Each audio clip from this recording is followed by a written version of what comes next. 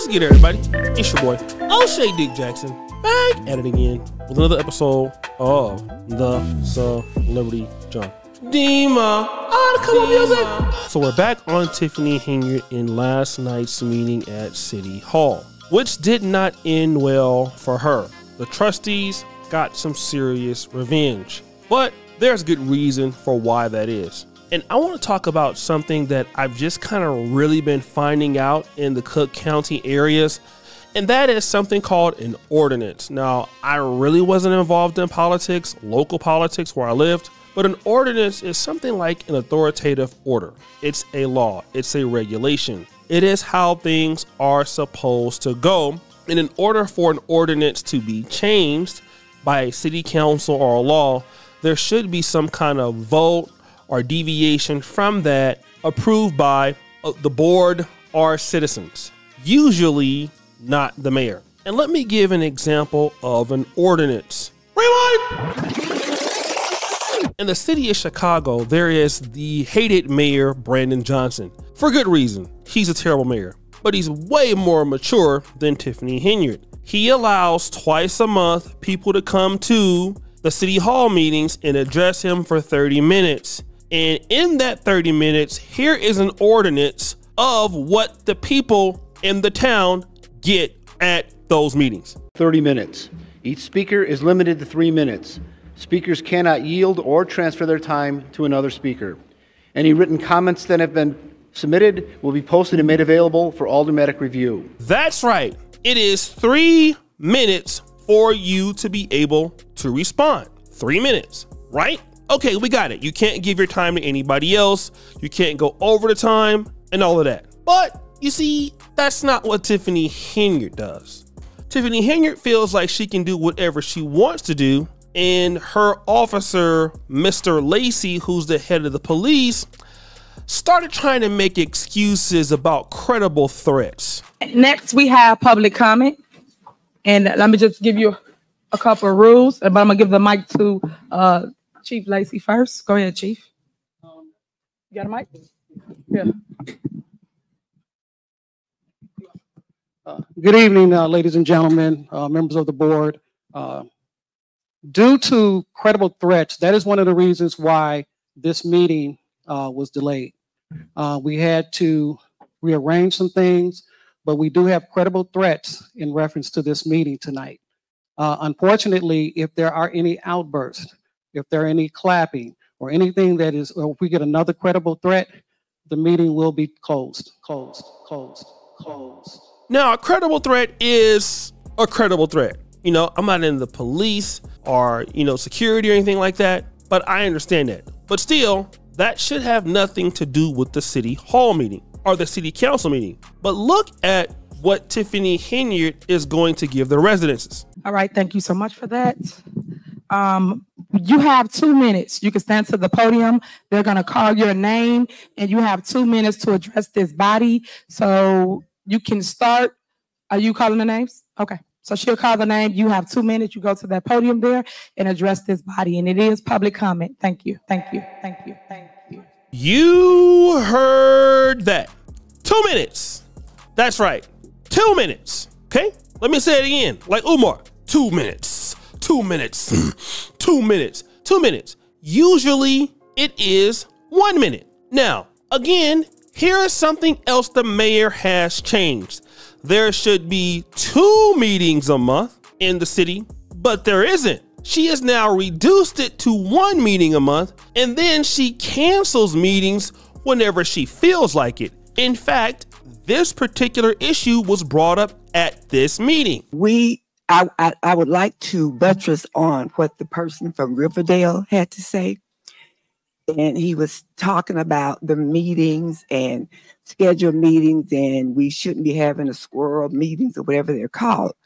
But ever since I've been in Dolton, there were 2 meetings scheduled each month, the 1st and the 3rd of each Monday of each month. That hasn't happened in, I know, at least 10 or 11 months. And I'd like to know why. There should be more than citizens address. some of our questions should be answered. Ma'am, sorry, your 3 minutes are up. I apologize.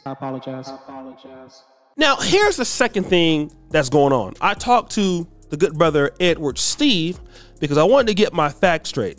So I looked at the Dolton Trustees, and then there was Hannah Boyce Holmgren, Nate the attorney, I believe his name is, Nate the lawyer. And what I saw in their live streams when I first caught wind of it was there were a lot of people outside, okay? And if anybody heard, the live stream, you heard a lot of people outside protesting, making a lot of noise because they were not allowed to be inside. And in fact, the city hall, people don't have access to city hall right now. And the reason why they say that's the case is because Tiffany Henyard has been receiving death threats, which I probably believe that is true. But nonetheless, those people who are outside should be given the right to be inside. So now the trustees see two things wrong with this situation. Mr. Jason House understands this. And so at a particular part of the meeting, Jason House asked this question to the mayor. All right. Thank you for your public comment. Next on the agenda is general announcements. Do anybody have any general announcements? Yes, Mayor. All right, go ahead. Okay. I hear a lot of the outrage, and I think a lot of it is just around having a space that can accommodate. And I'm concerned also that there may be some violations of the Open Meetings Act because we need to have a space when we know that there's this many people. As such, I'm going to make a motion that we postpone this meeting and continue the agenda to Monday, April 8th, a week from today at 6:30, Dolton Park District 14700 Evers. So that is my motion. Trustee, we are not postponing the meeting. We are here. And basically, we have 2 items on the agenda. So we can basically continue with our meeting and get through the 2 items that's on the meeting. So my advice to the board is we are already here. Let's handle the business and not let the business handle you guys. We're not having no meeting at no Dolton Park District. So I'm just making that crystal clear. Clerk, what are you doing? You out of order. You out of order. Did I call the roll? Did I say call the roll? I'm still speaking. You're out of order, Clerk Key. You out of order, Clerk Key. Like, stop. Y'all out of order. Everybody want to run stuff. Y'all don't run this house over here. Stop, please. So, as I was stating, we need to continue with the business. We are here. People came to a meeting to hear what we have been doing in our village. The department heads, the lawyer, everyone's here. So I'm asking for you guys to sit here and to deal with what's going on. Trustee Tammy and that's the problem that we have. Wonder why we have dysfunction. This is the reason. So if y'all walk out, y'all walk out. We got business to handle. Okay. All right. So go ahead. Handle your business, and we're gonna handle ours.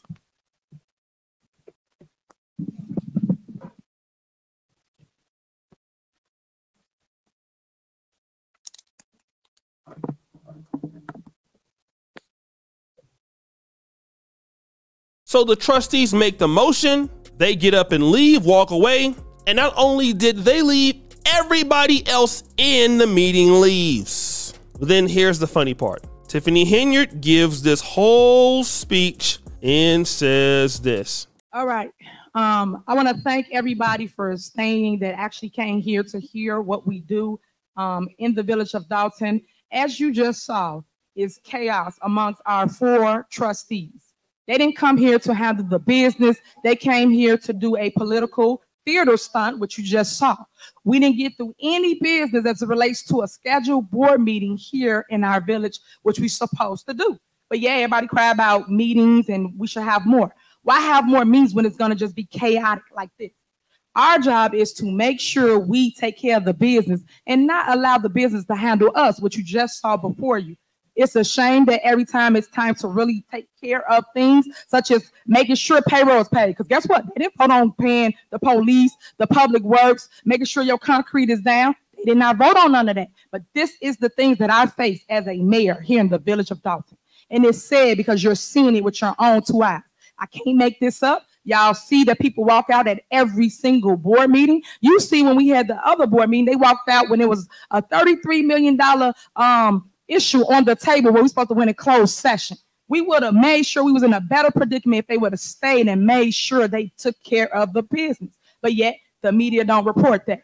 It's good to see the media out here, but I wish you guys would come for the positive things and not the chaos and not the media show, because that's all this is. I get it. We're clickbait. We're hot right now, and I get it. This is what sells papers. But I wish you guys would have came to our Easter event that we had on, what was that, Saturday? We had over 500 kids out there happy, running around, giving away baskets. It was amazing. But you should want the good stories just like you want the bad stories. But it's sad that people tell you false information with no facts, and y'all run and y'all write it. Y'all know y'all can destroy people's lives by just writing things that's not true. And then later that person has to sit there and try to fix what you guys have broken because y'all have a national platform. So this is my outreach to the media, which I said it several times. Please, please do your research. You guys call yourself journalism. Please research the stuff before y'all put things on your national platform and hurt people that should not be political damage because y'all want to make a story for clickbait. That's all right. And I get it. People sell their souls. I get it. You want to be the hottest thing right now. I get it. You guys go and y'all get awards for who got the best story. I get it. But please stop destroying people's lives and tell the truth, please. And then if you follow me, y'all should have paid attention to the Tiffany Henyard on the Move podcast. All the things that y'all posted, which was all fake and false, I showed y'all the truth. Y'all get the same footage I had, but none of y'all played it. Y'all had to make it like we was lying, like I was lying. But you guys was telling lies, and that's not cool. So that is my information to you guys. So I don't know how y'all gonna spin this meeting or say whatever, but show the facts. All the trustees walked out because they couldn't have their way. And that's not how government works. Government works like this: good, bad, or indifferent. We work together. We put on a good collective front for the public, and we fight in the back. But yet people came here for a stunt, a show, because all y'all came out. I don't never see y'all come out for nothing positive like this.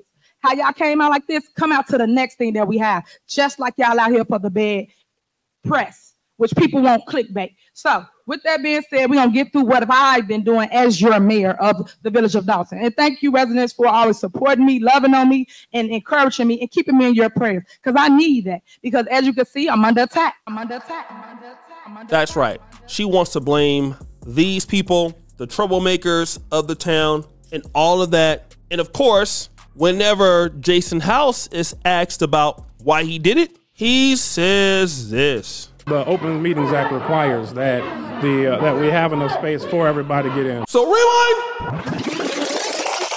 So the reality is that the mayor has been changing things up, doing whatever she wants to do, and the trustees have grown quite tired of this situation. So basically what they have done is reverse power back into their hands. It is clear to see where the real power is. It is with them. Everybody inside of the meeting, from what I understand, from what I can see, left. The majority of the people left. And she looks really stupid, in my honest opinion. And I honestly now believe that she will definitely be out of office in 2025, based on just that. And then when you look at the love that these people got, I mean, you're going to see the crowd outside really praising the trustees here.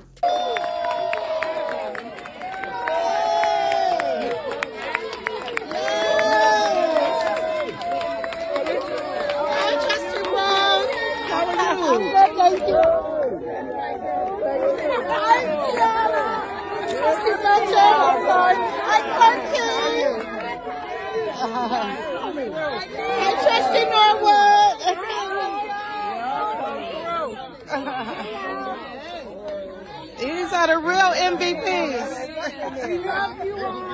The real MVPs. So guys, seems like it's a wrap. So guys, what do you think? It's your boy O'Shea Duke Jackson back at it again with another episode of The Celebrity Junk. I appreciate you for all you do. Subscribe, hit the bell. We're out.